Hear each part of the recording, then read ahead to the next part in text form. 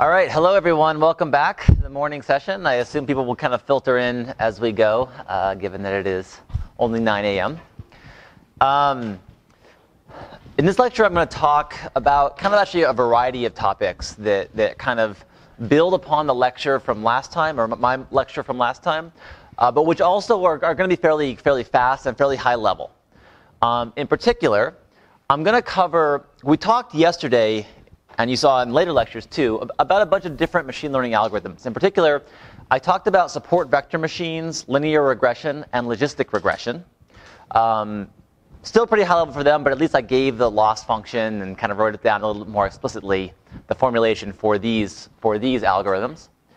And today what I want to do is just highlight a few other algorithms that you may run into as well as you study machine learning and it's kind of are exposed to machine learning algorithms. And this is going to be even higher level. Some of them will be covered in great depth by further lectures in the course. Some of them will not be, but they are quite common, and so you should sort of know what these are. And the goal of this was really just to highlight the fact that a lot of different algorithms can be cast in this same framework of hypothesis class, loss function, and optimization algorithm. I'll then talk very briefly about another kind of learning, which is called unsupervised learning. Today, I believe, we'll also carry a lecture on reinforcement learning, which is yet another type of machine learning approach. But unsupervised learning is quite common, and so we'll talk about a few ways of interpreting that in a few different algorithms. Finally, I'll get to probability. So far, I've really been light on probability. I haven't really mentioned it at all. You've seen a little bit maybe in subsequent lectures.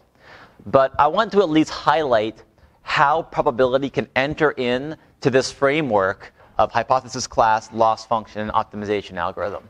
Because there actually are very close and tight-knit connections between these two.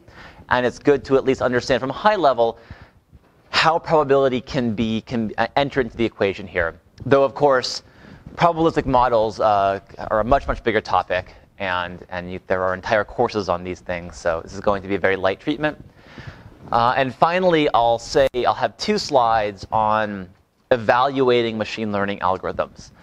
Mainly taking some, similar to what Alex said, there are certain things that people do wrong when it comes to evaluating methods, and I want to just highlight a couple of these. Though I think actually I would say that what I'm going to talk about here is I see this less and less these days, the mistakes people can make here. All right, so let's start with a couple other machine learning algorithms. Remember, the framework we had yesterday was that there were kind of three ingredients to a machine learning algorithm, right? There was, first of all, the hypothesis class.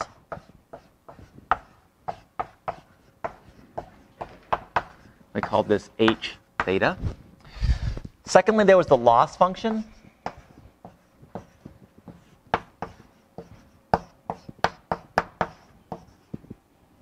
We called this L. And this was different based upon whether we were talking about a regression problem or a classification problem.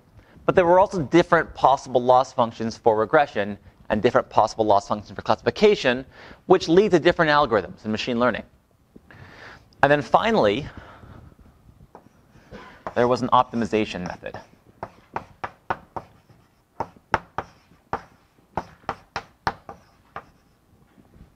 Optimization method.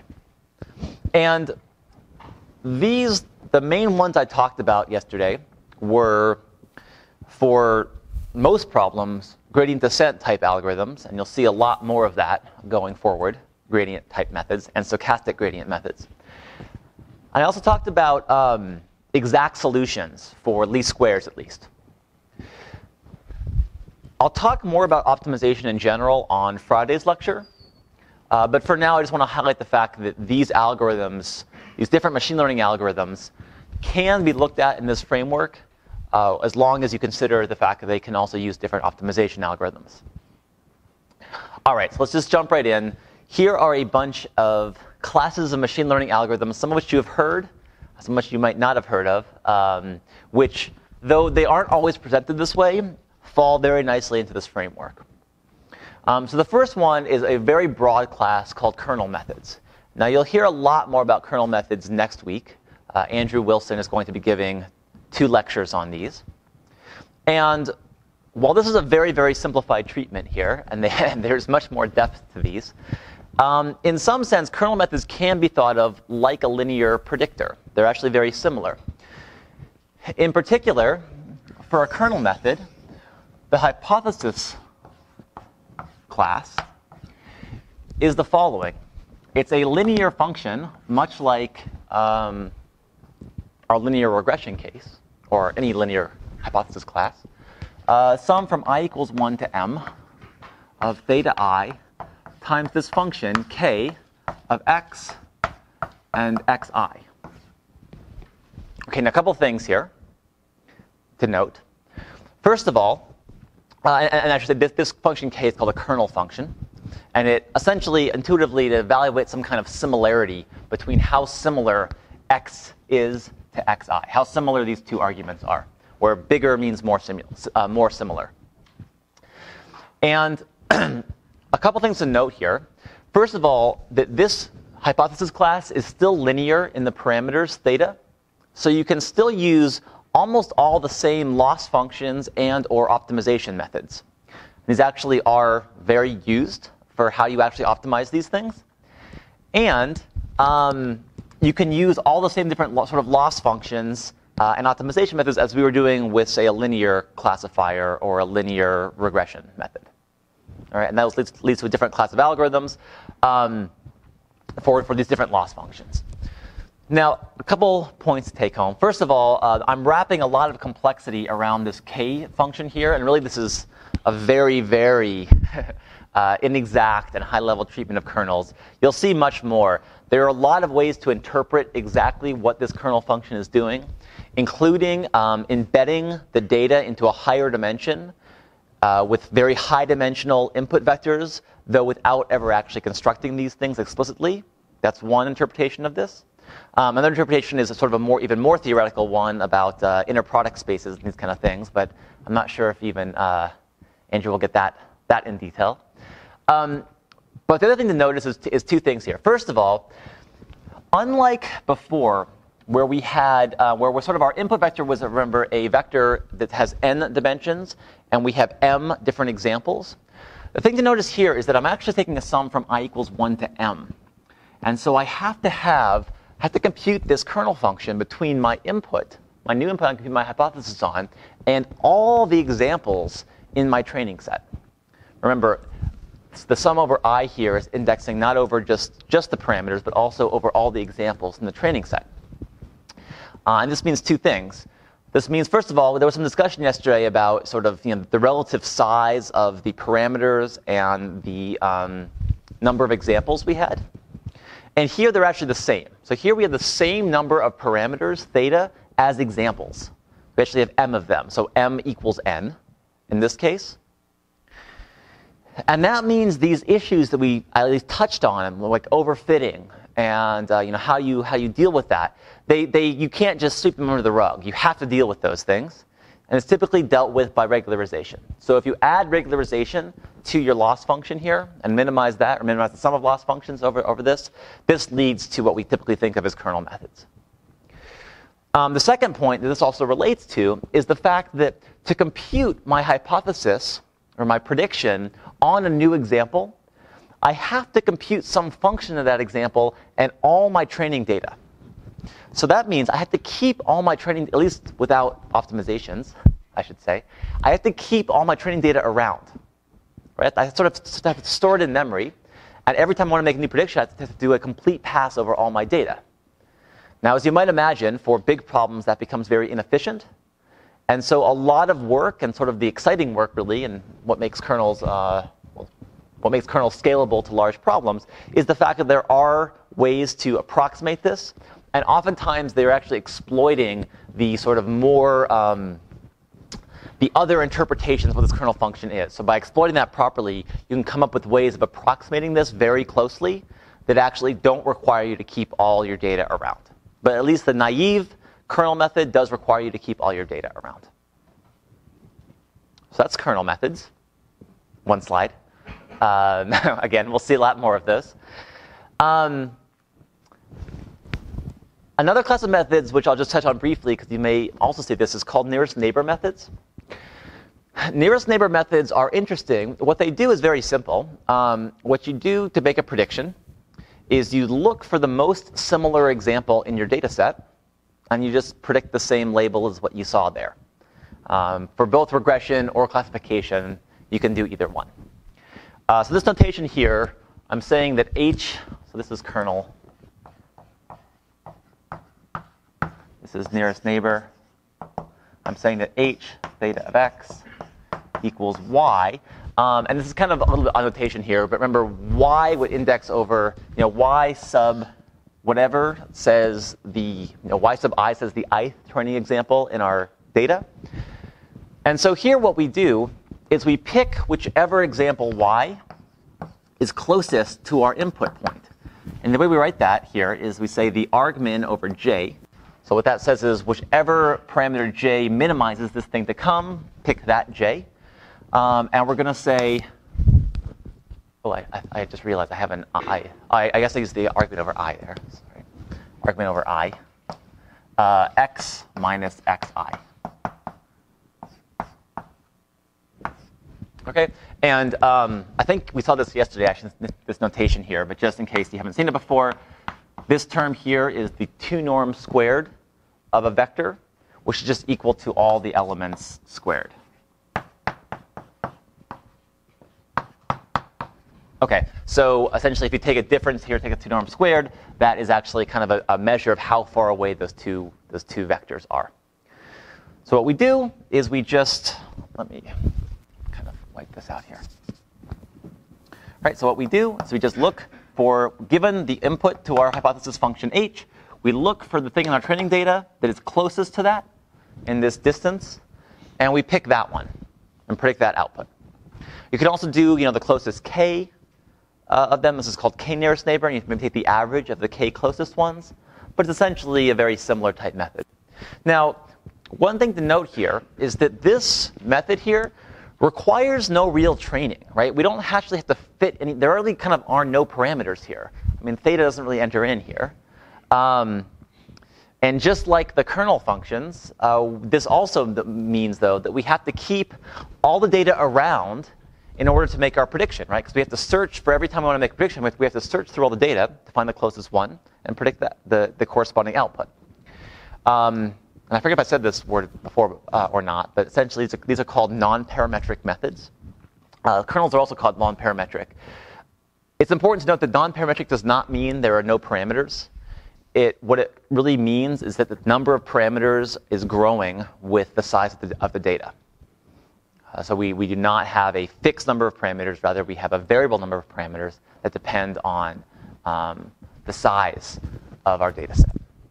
And these are sort of nearest neighbor methods are one of kind of the classic non-parametric examples because here there actually essentially are no parameters. I mean, maybe you have some parameters on how you want to do that distance function, but we won't worry about that. Okay, neural networks you've seen already. There's going to be much more today, so I won't dwell on this.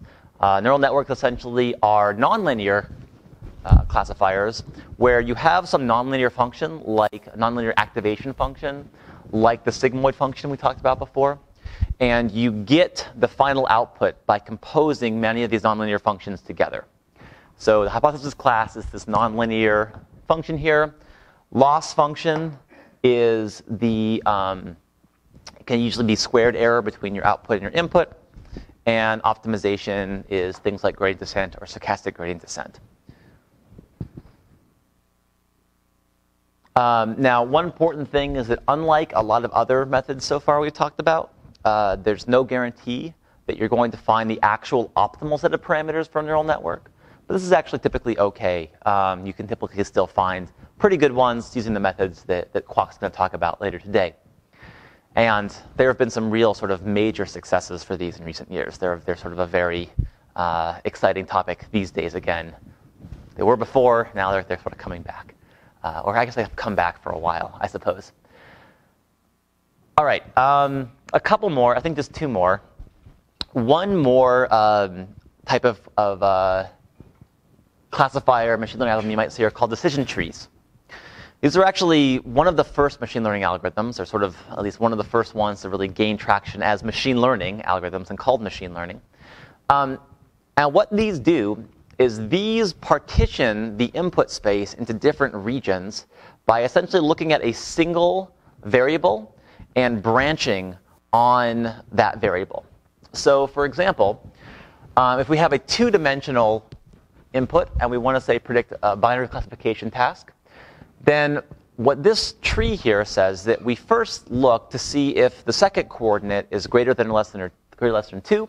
If it is, yes, we go down this path. If it's not, we go down this path. So if it is greater than 2, we just predict -1. If it's not, we look to see if the first coordinate is greater than -3 or not. If it is, then we if it is, then we predict -1. If it's not, we predict +1. So essentially, they just go through kind of this list of rules in a tree form and make the final prediction.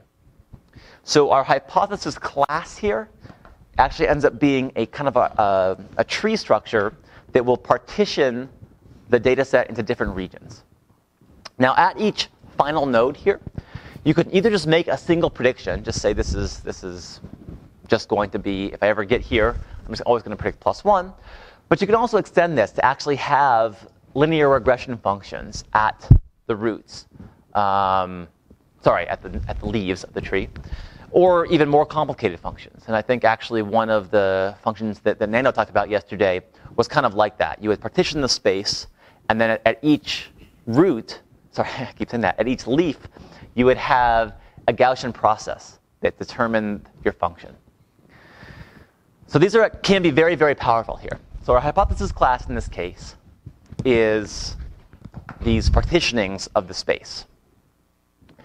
The loss function for the typical decision tree is a little bit more complex, but you actually can look at standard ways of training decision trees as minimizing kind of something that's sort of like logistic loss. It actually ends up being not quite that, but it is sort of a probabilistic type loss, which I'll get to later.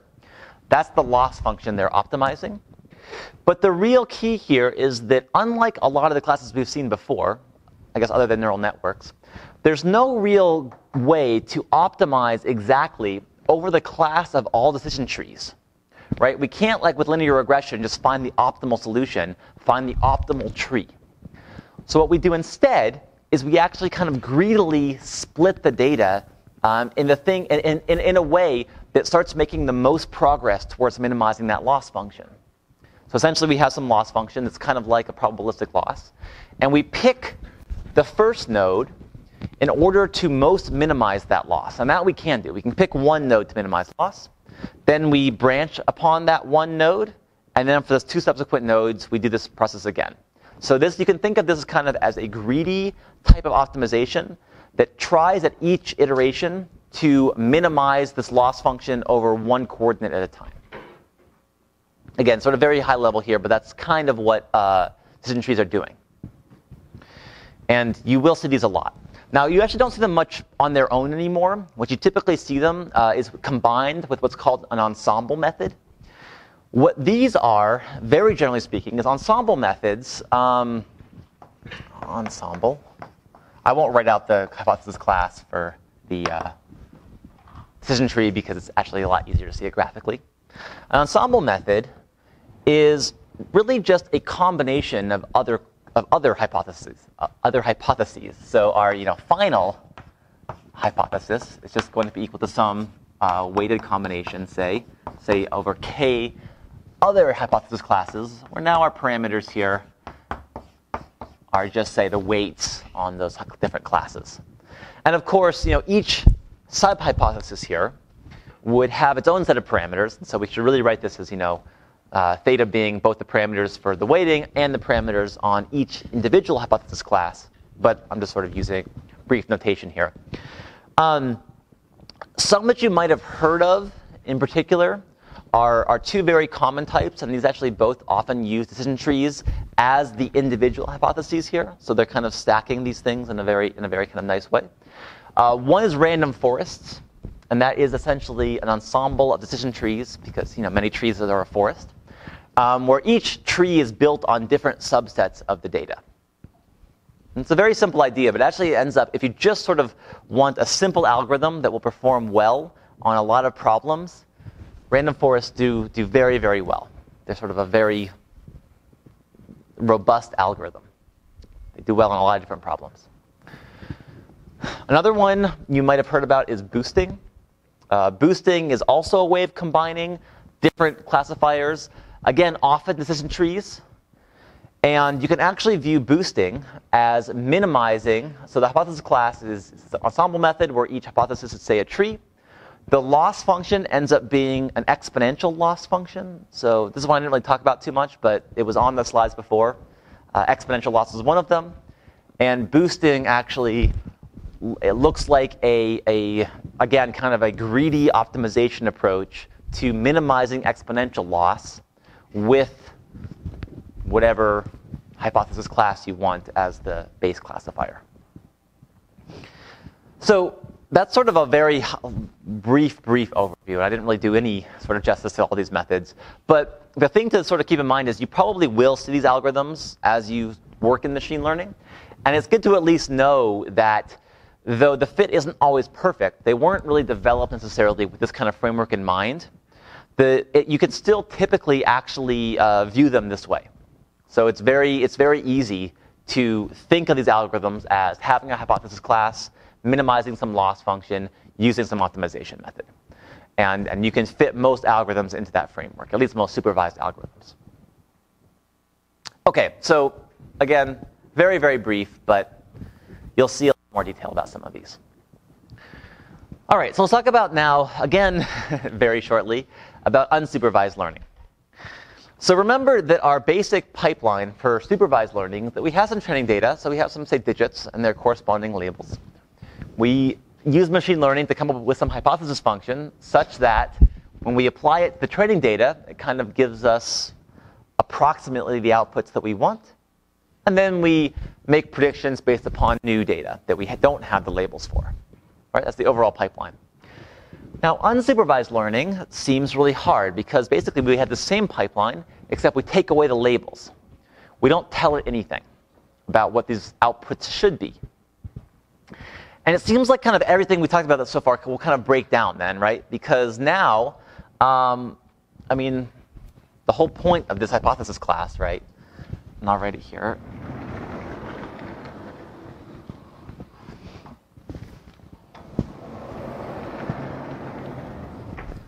The whole point was that we had, some input xi.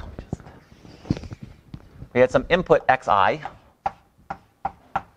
right? And we wanted it to be the case that when we applied our hypothesis function to this was approximately equal to the corresponding yi. This is how we measured loss then, the difference between these two things. How can we do this when we don't have yi's anymore? Right? So our setting is somewhat the same. We have still our input features. We still have some model parameters. And I think now I'm just going to abandon, I sort of have done it slowly, but lecture before, the number of parameters was always equal to the size of the input vectors. But actually, if you look at almost all the things I've shown you before, the other hypothesis classes, this is not the case anymore. So I'm just going to abandon that for now and just call my model parameters, say that there's some other size, k. We have k different parameters, which is not always the same as our input size. It's a little aside, but I'm going to now refer to theta as being an rk. So we have this same setup. We have some model parameters. We have some input features. But what does this even mean, right? I mean, what's the point? What do we do here when we don't have any outputs to aim our hypotheses towards? And there's actually a couple of ways to view unsupervised learning, but one interpretation that actually encompasses a lot of different unsupervised learning methods is to say that unsupervised learning is really about trying, in some sense, to reconstruct the input data. Okay? So we're trying to so we have a hypothesis function as before. But we're going to do something kind of strange. We're going to say that we don't have y's, So I actually want my hypothesis function, when I apply it to xi, to be approximately equal to xi. Okay? So this now means our hypothesis class is no longer a function mapping from xn to, or sorry, Rn to R. Our hypothesis function, this function, is now going to be a mapping from Rn to Rn.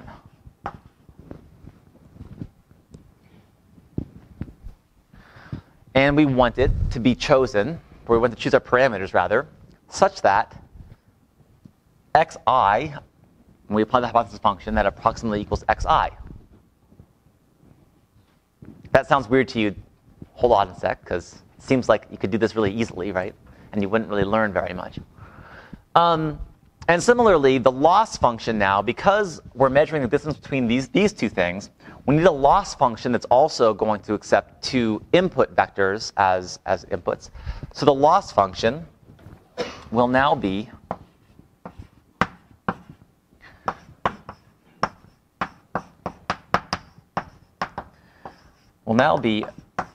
a mapping from Rn by Rn to R plus two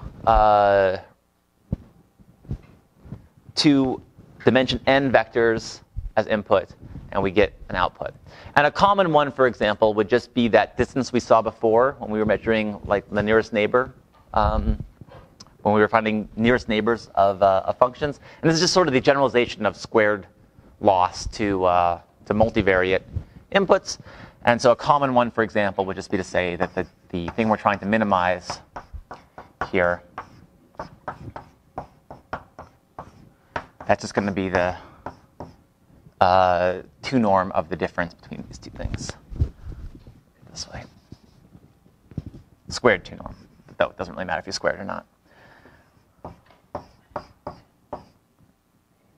xi.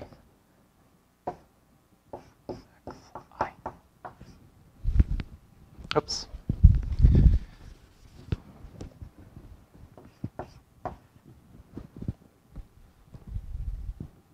Okay, does that make sense? Any questions about sort of the setup here?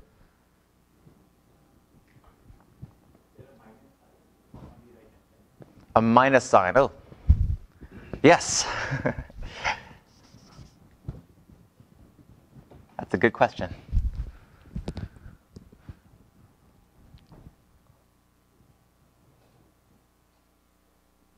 All right. So, of course, the obvious question that maybe you're all thinking about is that this seems kind of silly, right? Because we could just choose h to output whatever we input into it, and that would give us 0 loss, and it wouldn't really, there would be effectively no parameters, and we wouldn't really have learned anything. Clearly wouldn't have learned anything, right? Because there's just no, why not just choose h theta of x equals x? What's preventing us? Well, of course, to stop this, what we have to do is restrict the class of functions we can consider in our hypothesis class, right? We can't consider sort of all possible functions, or even let alone all possible functions. We can't even consider any function class that would include this function, because that would clearly minimize the loss, and it wouldn't give us any information. So what we have to do instead is somehow restrict this hypothesis class to not allow that, and to force the function, in some sense, to need to extract some structure out of the data in order to actually come up with a hypothesis function that can minimize this loss. And in fact, just like our problem for supervised learning, we kind of had one canonical minimization problem that kind of fit a lot of these things. We can do the same for classification. For unsupervised learning. So we can write a lot of these problems as minimize. Boy, I'm just writing a lot of typos on the board here today. Minimize over theta,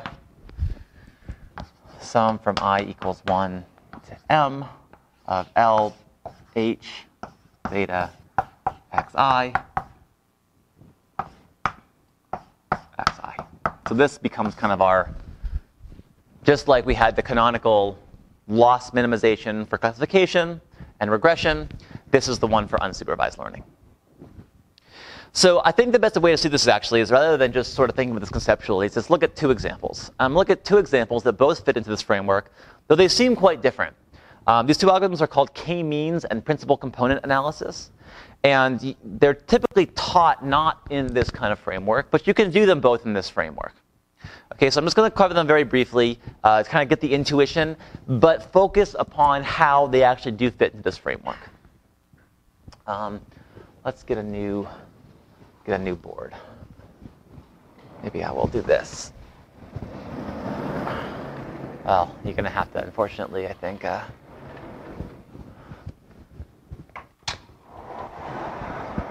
You can see the very top of the screen, right? You can still see that hypothesis function up, or that minimization function up there. Okay.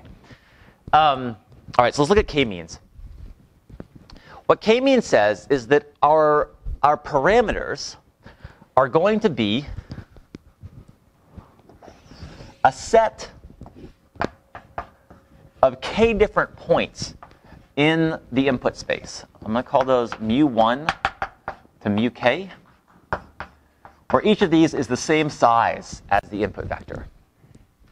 Okay? And our hypothesis class, we can't just sort of pick any output we want. We have to output one of those k numbers as our prediction that we're going to, compare to our input value x.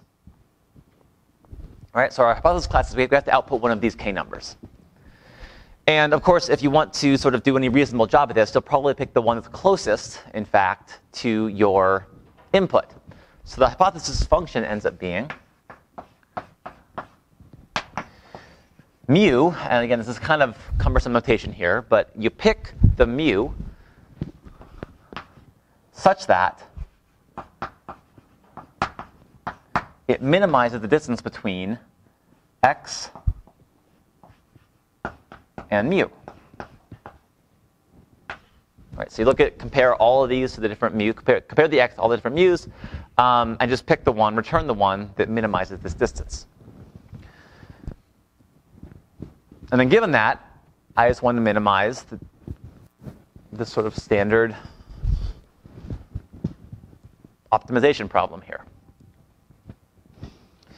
Now, unlike a lot of the things we've seen before, though I guess similar to algorithms like neural networks, we can't solve this exactly.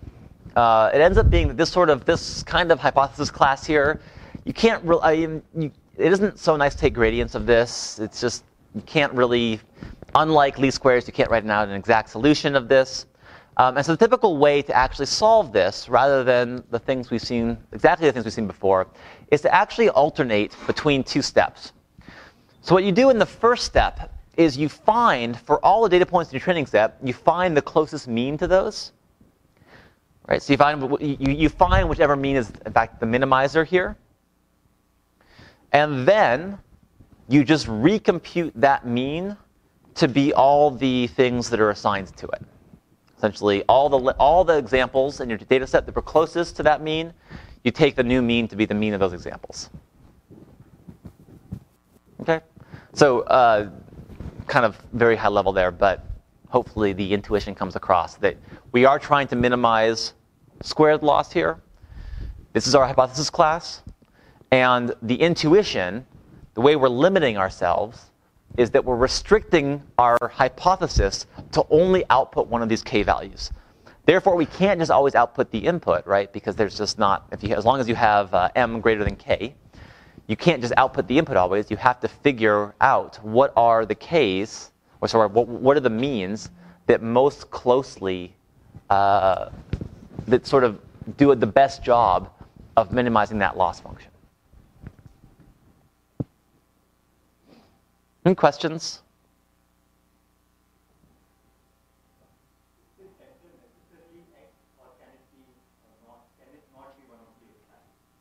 These mu's, they don't have to be the xi's. They can be anything. They're just numbers. They're just vectors in R or N. No, they definitely don't have to be the xi's. In the optimization procedure, sort of a way of actually minimizing this loss is to set them to be averages of different xi's, but that's kind of incidental. I'm actually kind of glossing over that intentionally because the high-level point here is that you're just trying to pick those means that minimize this loss. And the way this is sort of typically seen, you might see a picture of this, which I didn't really want to highlight too much, but if you have some data that looks like this, well, and you have, say, two different means, well, a good strategy would be to pick one mean to be here, because this one would be the output for all the guys in here, and one mean kind of here, because that would be the output that the one's closest to all the x's in here. And so what you do essentially is, hopefully if you do a good job of optimizing, you'll assign at some point these to one cluster and these to another cluster, and then you'll find the means appropriately, and then everything works well. Yeah? Good value of k, that's a good question. So, much like all the other problems we've had here, for example, the same thing with how do you choose a good value of lambda if you're regularizing? How do you do these things? A good way of doing this is actually through cross-validation, too. So what you can do is you can compute this loss. You can, again, divide your training set into inputs and outputs. Sorry, divide your training set into training and validation without any outputs here. And use the validation set to evaluate this loss. All right. Now, that doesn't work quite as well for clustering as it does for classification or regression. But you can still use the same point, actually. And one of the advantages of this loss formulation is that it actually kind of makes clear what you're trying to solve. And so this sort of separation can actually work. It can give you something. Whereas a lot of sort of typical views of k-means, it's just kind of, well, there looks like two things here, I'll pick two. That works great for 2 dimensions sometimes. Sometimes there aren't even clear two clusters here. But what's really nice about this loss function formulation is you can do the same thing, and you can use a holdout validation set to actually evaluate how many clusters you should pick.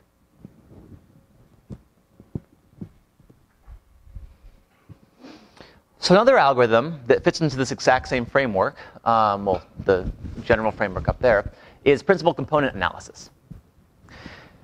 And here, so this here, I should have titled it better. This here is k-means. And this here will be principal component analysis. And the idea here is that the outputs that we're going to predict, they're no longer from some fixed class of inputs. Instead, they're going to lie on a lower dimensional space. And the way we write that formally is the following. We say that our hypothesis, first of all, our parameters are going to be two matrices, theta 1 and theta 2. The sizes are here. I won't bother writing those. Theta 1 is going to be n by k. Theta 2 is going to be k by n.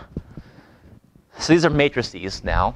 And we have k less than n. So for example, theta 2 is going to be a fat matrix.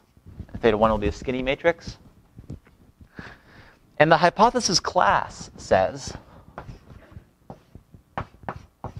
I'm going to output the following.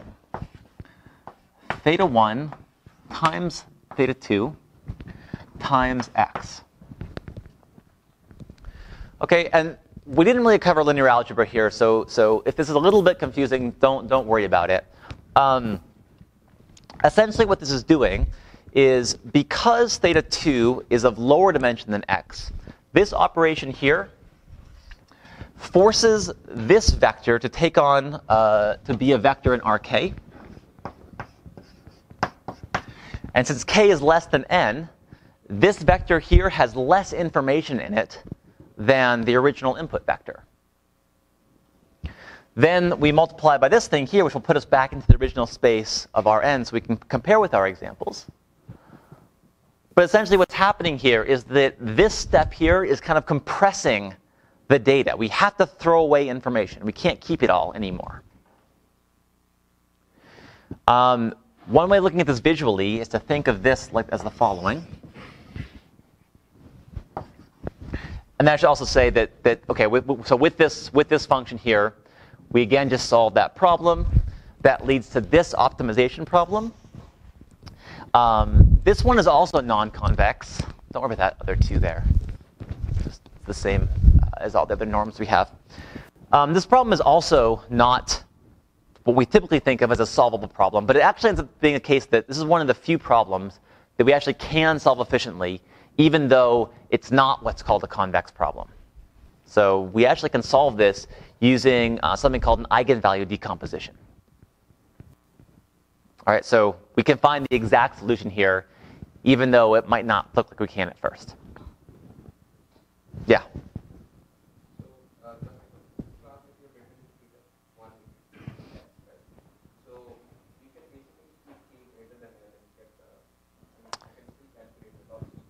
You can keep k greater than n. So if k is greater than n, it's a little bit odd, right? Because then you have this function back in your class, right? The function of h of theta equals x is still in your class. You just pick these to be the identity matrices. Say k equals n here. These are both the identity. That means just your hypothesis is predict what you saw as input. So you can do that, but it isn't very useful. You don't get a lot of value out of it.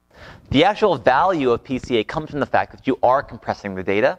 And so you are finding this reduced dimension the data lies in and then projecting it back into the higher dimension. One way of viewing this is if this is your data originally. So say you have two-dimensional input data. And theta, and say k, so n here is 2, and pick k to be equal to 1. Okay? What this looks like graphically is you have to take all your data and essentially find the line that you want to predict it all lies on. So you want to predict the points, this one here, this one here, this one here, this one here.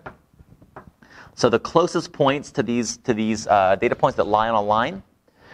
And what PCA is actually doing is it's finding, so essentially when you do this operation, you get a one-dimensional quantity that says where you lie along this line, and then you project back into 2 dimensions. That gives you sort of this figure again, but they all lie on this one line here.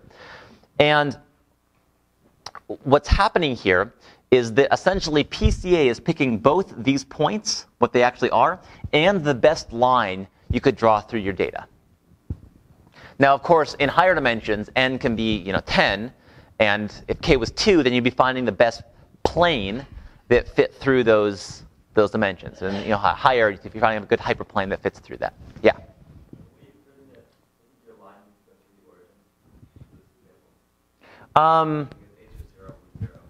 Okay, that's a good point. Yeah. So the way I'm also doing this is I'm also talking. So okay, good point.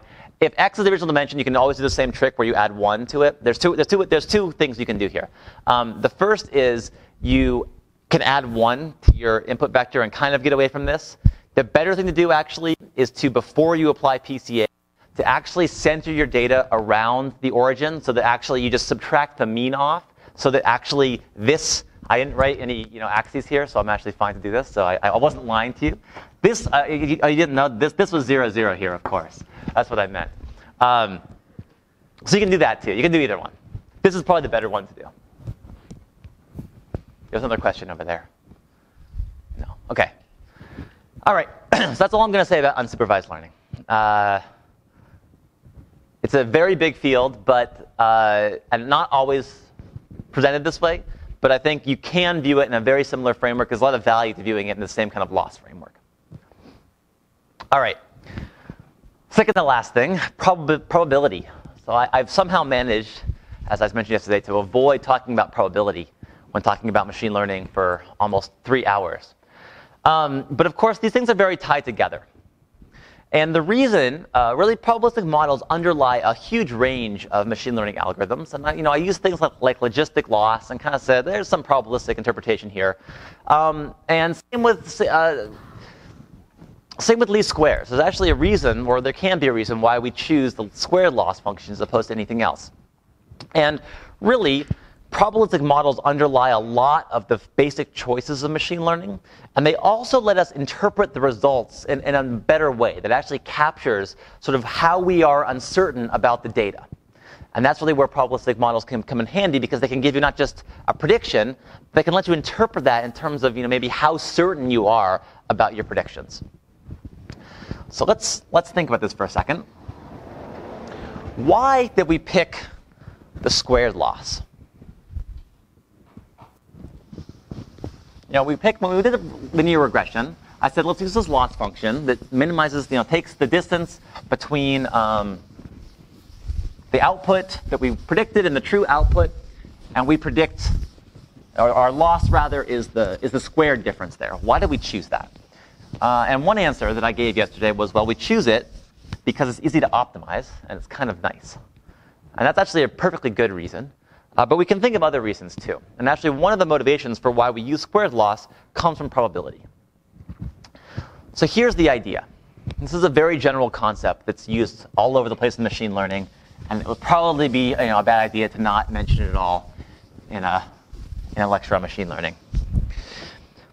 The idea is the following. We're going to hypothesize that the outputs on our data set are not just almost equal to the hypothesis, they're actually equal to the hypothesis class. There actually is, say, some underlying model that outputs the y's as the hypothesis class. That could be either a linear function there, some other hypothesis class, etc. But we don't actually observe the real outputs here. What we observe is the output plus some noise term. So in particular, all our yi's we observe are the true hypothesis class plus some noise term. And one very common noise term would be a Gaussian random variable. So this is the density of a Gaussian random variable here. It has probability density of that form. Another way to write this would be to say, well, if you just rearrange terms here, one thing we can write is we can write the probability of y, or really the probability density of y, given x and parameterized by theta. That's sort of this whole thing here. The probability of this is also given by a Gaussian density. So this also equals 1 over square root of 2 pi sigma x negative h theta x minus y squared over 2 sigma squared. Sigma here is the variance of this Gaussian distribution, but actually ends up not, if you assume it's some known quantity, it actually ends up not affecting what kind of loss function we get. And now you do the following. Now what we're going to do is we're going to say, okay, I'm defining a model this way. I'm defining what's the probability of my output, of an output given an input and parameterized by some theta. What I want to do, what would be a reasonable thing to do here, if I want to choose theta based upon this model, this probabilistic model, is to choose the theta that maximizes what I actually saw. Okay, so what I saw was a bunch of y's and x's. If we assume, furthermore, that these are all independent and identically distributed random variables, so they all have this same distribution here, and they're all independent from each other, then we can write the probability of what we saw, namely y1 through ym, as the product of all those probabilities evaluated at the data points that we've seen. And a reasonable thing to do then would be to pick the thetas that make that probability as high as possible. So that makes sense? So basically what we have is we have the probability of our data. So given a bunch of xi and yi's, the probability of our data is going to be equal to the product of all these terms, the probability of yi given xi, parameterized by theta. And we want to just find the theta that maximizes this.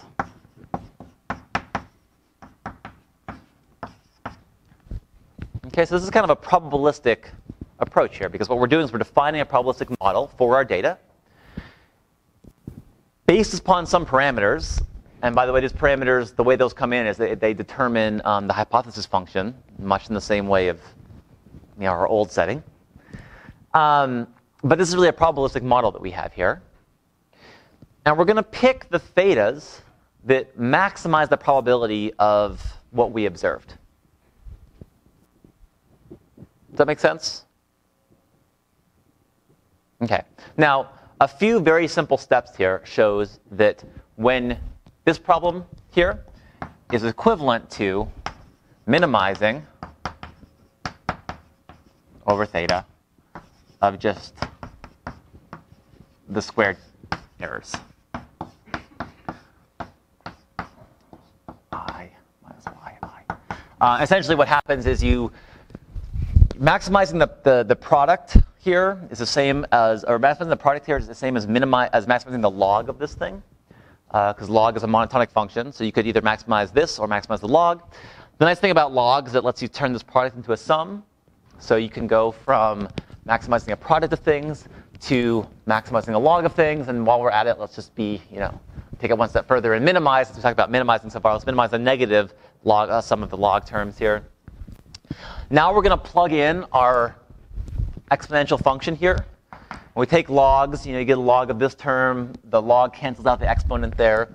And so what you get is you get this log term here plus 1 over 2 sigma squared times this squared loss term here. And that's just equivalent to this, right? This term here does not depend on theta at all, so we can just ignore it. This term here, though it has a sigma in it, it doesn't really matter because it's just a scaling factor. And so whatever minimizes sigma times this minimizes that thing too. So effectively, it's the exact same thing as just minimizing this squared loss.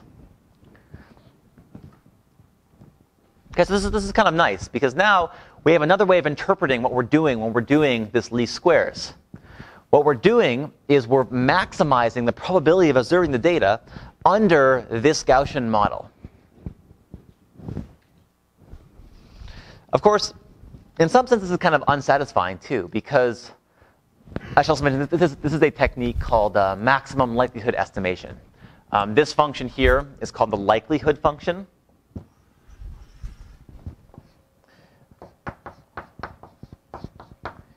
And we usually view it, this full function here is actually a function of theta. That's the likelihood of theta, and we're picking theta to maximize the likelihood. But it's also sort of unsatisfying because really we just went from picking a loss function to now choosing a distribution, right? Why did we choose Gaussian random variables here? If not for the fact that they actually lead to a nice optimization problem in the end, much like why we chose least squares. But there are cases where it's reasonable for sort of theoretical or empirical reasons to actually choose a Gaussian distribution. You can look at data, see if it follows a Gaussian distribution approximately, try to verify that empirically, and that can give you more confidence that both this is the loss function we should be using a Gaussian model here, therefore we should be using least squares loss, and it also can sort of tell you that not only do we now have a not only can we solve for theta, but we also have a probabilistic model that tells us kind of the expected range of values for each new input, right? Because now for a new input xi, you actually have a distribution over possible y's, and that can kind of tell you the expected uncertainty, the expected range of those outputs. You can do the same. I'm almost out of time, so I just want to mention briefly, the same goes for logistic regression here. You can essentially define a probability model much like that one for binary random variables. So you can define the probability of y given x as this logistic function here. So if you plug in either +1 or -1 to y, this would give you a probability of it being either +1 or -1. Though this is the same function that we use for the neural network, actually, neural networks typically are not using this as a probability function. They're just using it as a function that has some nice nonlinear properties. Here we're really treating it as a probability. And the exact same thing happens where if you set up the maximum likelihood estimation task, you get exactly this logistic loss function that we saw from the last lecture. So I won't dwell on that too much, but essentially the exact same thing here happens. You define a certain probabilistic model for these binary random variables, because it's a classification task now, a binary classification task. You solve the maximum likelihood estimation problem, and what you get out is the logistic loss function. So if you believe that probabilistic model up there, then the logistic loss function is a good one to optimize. Okay, that was pretty fast there, so I apologize if you hadn't seen that before. It's a little bit, I'd be kind of quick the first time. But it's really the exact same thing. The idea is we have a probabilistic model. We're going to pick parameters to maximize the likelihood of observing the data that we saw under that model. And what pops out is exactly the logistic loss function. That's the optimization problem we get in the end.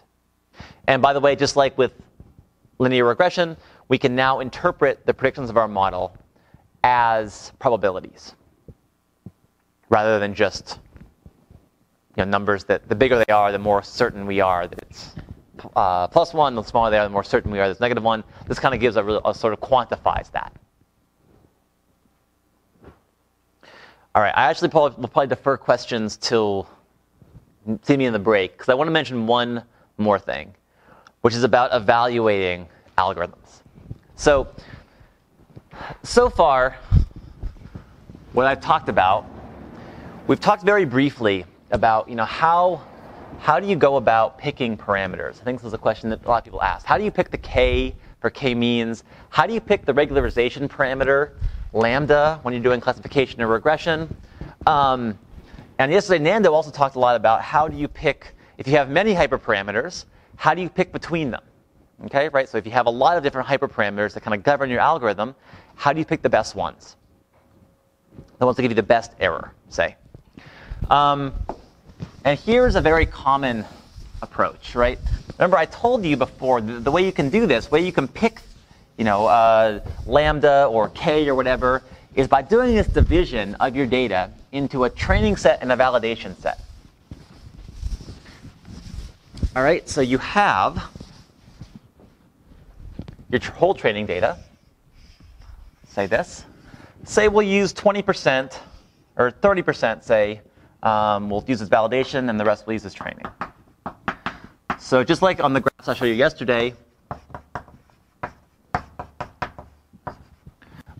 you find the model parameters based upon this, and then evaluate the error, the loss, based upon this held out set you did not train upon. And maybe you then use this validation error to pick, say, your value of lambda. Okay?